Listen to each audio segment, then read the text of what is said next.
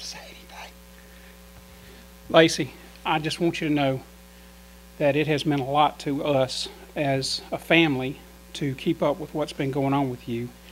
You have been a hero to us, an encouragement, such a blessing. We have laughed with you, rejoiced with you. We have cried and felt your sorrow. I think I even had sympathy pains for you from time to time. It means a lot to us. We are so encouraged by the news we have just heard that you're possibly getting out of the hospital today. We are blessed by that and encouraged by it, and want to encourage you by letting you know how much we love you and miss you guys. Jeremy, thank you for your testimony. Thank you for being a husband that stands by his wife, devoted and committed with all your heart. It is obvious through all the trials that you guys have gone through that y'all love each other, and that in itself is a wonderful testimony to so many who are following the blog and YouTube and the other things. We thank you and we love you. We miss Elise, miss Cindy. We'll be so glad when you guys come back. I led the singing, Carol played the piano, but it just wasn't the same. We need you back bad. Lacey, I just want to say, I have never hugged a pretty girl without a pancreas, and I was wondering when you get back, I could get a hug from you. That's just one thing I've never done in my life. So, anyway, we love you guys. We miss you, and we're praying for you, and we just can't wait to see you.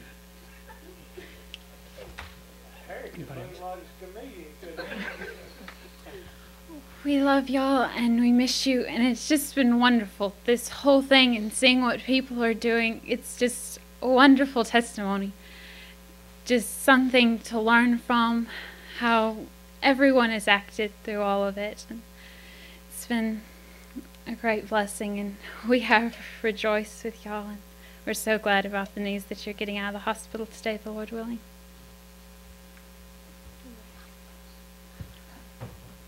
Well, I don't know what to add to what everybody else has said, other than just we do love you and we're praying for you, and we're collecting pecans for pecan pies, and Caleb was ready to make it the day before the surgery, but I told him it would be stale. So,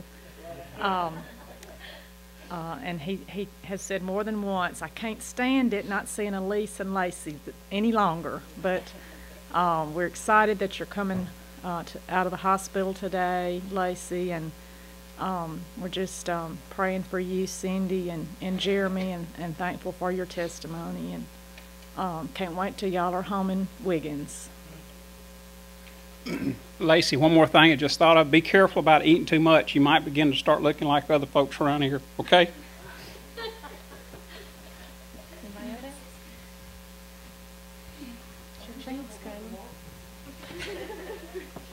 Well, I just want to say that I've felt really blessed by knowing y'all, and really missed y'all, and I kind of miss piano lessons too, Cindy. I really do, and I guess that's all.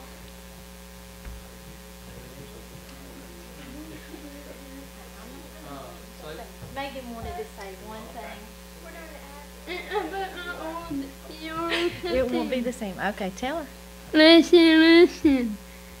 That your brother Logan? Alright. Tell her we love her. Oh, one more thing.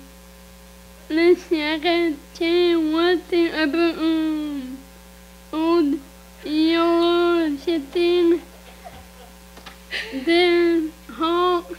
They're mad. And they heard on yellow. And eat yellow, something like that. Okay. This hawk, mock again.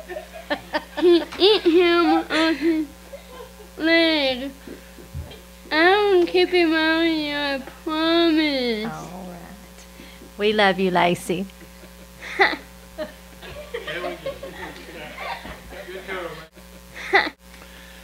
Lacey, I just am overwhelmed with joy at you being able to get back to the hotel, and I told some in there earlier that my my gut instinct is to drop everything and just drive up there and sit in the hotel and look at you.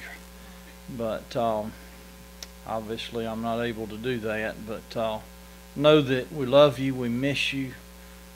Jeremy, Cindy, Elise, that hill is so empty and lonely without y'all, and we can't wait for you to get back. Lacey, I want you to rest, don't overdo it, and rest up real well and go listen to John Piper next Sunday, because you will need a lot of energy to listen to his sermons.